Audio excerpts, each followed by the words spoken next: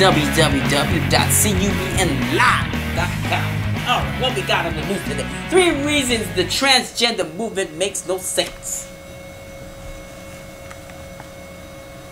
My friends, Adrian and Nakia, sponsored a party in their home in May to announce the sex of their baby. Everyone was in suspense until the proud couple revealed the result of the ultrasound test. They opened a big box and 3 blue balloons popped out. Surprise, it's a boy. Everyone cheered.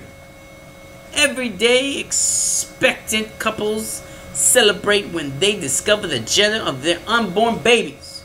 Yet today we have educators, psychiatrists, and politicians who believe it is wrong to label children boys or girls. Our culture has gone crazy. One school district in Charlotte, North Carolina, has recommended that principals and counselors simply refer to children as students or scholars instead of using gender-specific terms. The rationale suggests that calling a 6th grade boy a boy could result in bullying if he decides to identify as a girl instead of helping this troubled child embrace his masculinity. We are supposed to encourage him to explore his options and point him down a path of transgender confusion. Educated people with lots of letters after their names are coming up with these absurd policies, and the pressure is on the total change that way we label gender.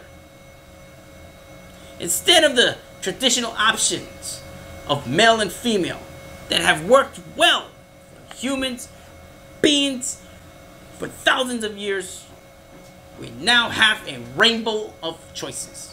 Transgender, bigender, gender fluid, and genderqueer. Facebook offers its users 58 different ways to describe a person's gender, including neither and intersex. Sounds crazy, huh? Don't you dare question it. They'll get ya. We are expected to accept this orthodox attitude because it's progressively inclusive. And if you challenge the transgender movement or dare to label gender confusion as a psychological disorder, you will be demonized as a cruel hate monger. Amazing how they put laws into stuff. It's time for the rational people to cry foul before this lunacy gains more traction. This is not just an attack on family values, it's an attack on basic intelligence.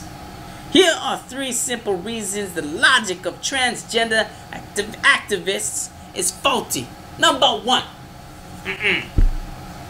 Gender is a biological reality, not just an emotional feeling. Last year, an Oregon woman named Rachel Dolezal was exposed as a fraud because she claimed she was African American, even though she was born to white parents. Dolezal even became a local leader of the NAACP until her elaborate scam unraveled. She told NBC Matt Lauer, "I identify as black." But she was laughed off the national stage because everybody knows you can't change your race just because you want to. DNA determines race. You can't become black. So why don't we apply the same scientific standards to gender?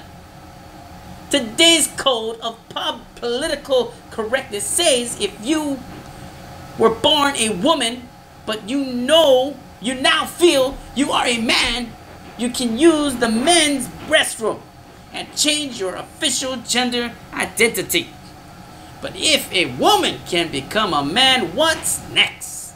Someone will decide they want to defy the laws of science and change it from human to some species of animal. Oh, amazing. Amazing. That was number 1. Alright, here's number 2. Gender must be affirmed. I don't know what people are smoking these days, but something has clouded the judgment of educators who think children should be encouraged to explore their gender possibilities. While gender is genetically inborn, a boy must be trained to be a man. A girl must be trained to be a woman. Parents play a huge role in developing gender identity in their children. We live in a fallen world. Thus, people are susceptible